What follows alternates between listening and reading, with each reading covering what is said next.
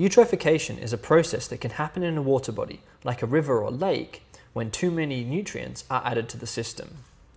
Eutrophication starts when fertilizers, which are rich in nutrients like nitrate and phosphate, are washed into the river or lake system. This leads to an increase in nutrient concentrations in the water. The nutrients are food for algae, and the algae grow and reproduce quickly, forming a thick green bloom in the water. This algal bloom will absorb sunlight shining on the water, so the sunlight can't reach the bottom.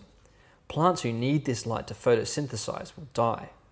The algae will also start to die when they eat up all of the nutrients and run out of food.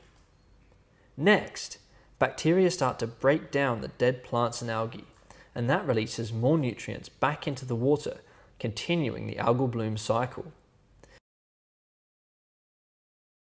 The bacteria, with a continuing supply of food, reproduce into much larger numbers, consuming oxygen as they grow and respire. There's not much oxygen in the water to begin with, so when the bacteria consume it quickly, it might run out completely.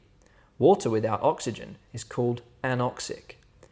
If the water turns anoxic, all non-bacterial life in the water, including fish and other animals, will die.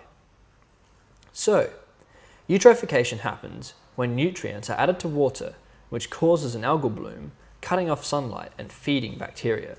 The bacteria use up oxygen in the water, which becomes anoxic, causing everything living in the water to die. Eutrophication is one reason why we need to be careful with fertilizers when we're growing crops.